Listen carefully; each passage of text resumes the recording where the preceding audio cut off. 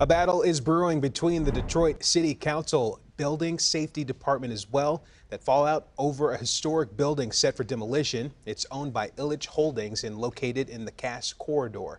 CBS News Detroit's Gino Vici has more on the battle on Cass Avenue in Detroit.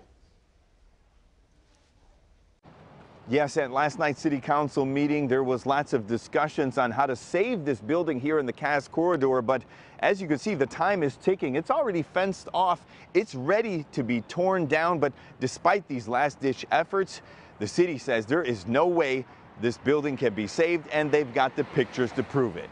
I am shocked that this building the request is coming now. Dave Bell is the director of the Building Safety Engineering and Environmental Department with the City of Detroit and says this building located here at 3143 Cass Avenue needs to go. Portions of the roof has collapsed, portions of the interior walls have collapsed.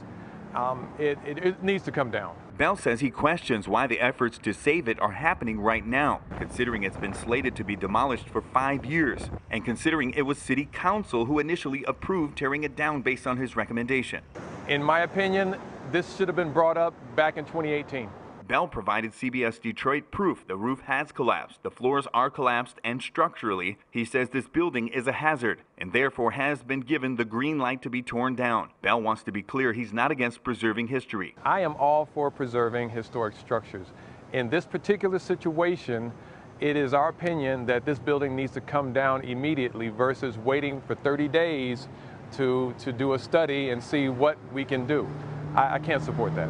At last night's City Council meeting, there was a discussion about how to delay the demolition for 30 days in order to review it and perhaps restore it. The building is 140 years old and part of a once thriving Chinatown district in Detroit. The current owners, Illich Holdings, agreed to tear it down after Building and Safety cited it as being dangerous. As far as saving it, Bell says it's too late. I wouldn't be surprised if it comes down within the next 7 days. I don't have an exact time, but I wouldn't be surprised if it comes down in the next 7 days.